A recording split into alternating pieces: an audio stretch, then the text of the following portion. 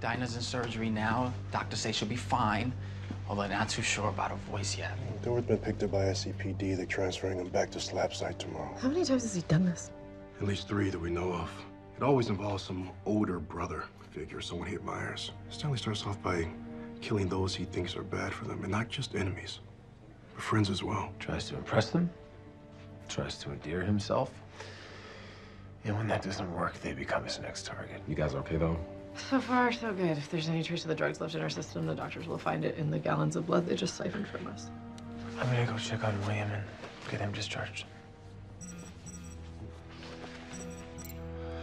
Zargus, we have to go. Actually, John, You are taking the position in DC. look, I know that Argus does a lot of good, but I'll never agree with them how they do it. He has to do what's right for you. But I am gonna miss you, Curtis. I'm gonna miss you too.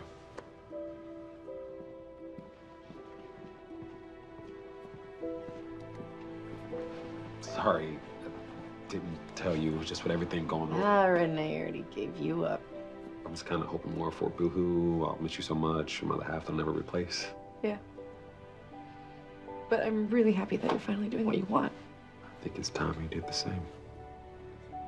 Yeah.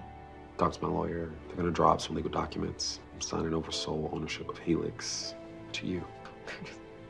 You don't have to do that. I want to. Helix was your idea. And I love working with you, but it feels like you're struggling to find your purpose too. Yeah. Maybe this is it. Maybe this is how Felicity Smoak will change the world. Well, you are right. Yeah, I'm really gonna miss you.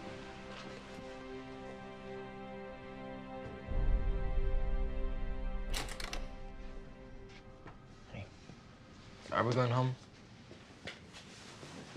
Well, that depends. Do you want to go home? What do you mean? I mean, you're right that I never asked you what you wanted. So I'm asking now. Would you like to come home and live with us? Or do you want to go and live with your grandparents?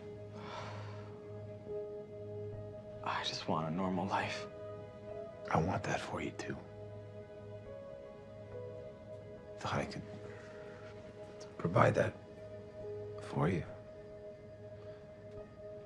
Especially since, I've been unmasked. And after what happened tonight, I see that normal may never be a real possibility. I don't want you to stop being a hero. I know the city needs you. I just think, for at least now, it might be better for me to be in Central City. Okay.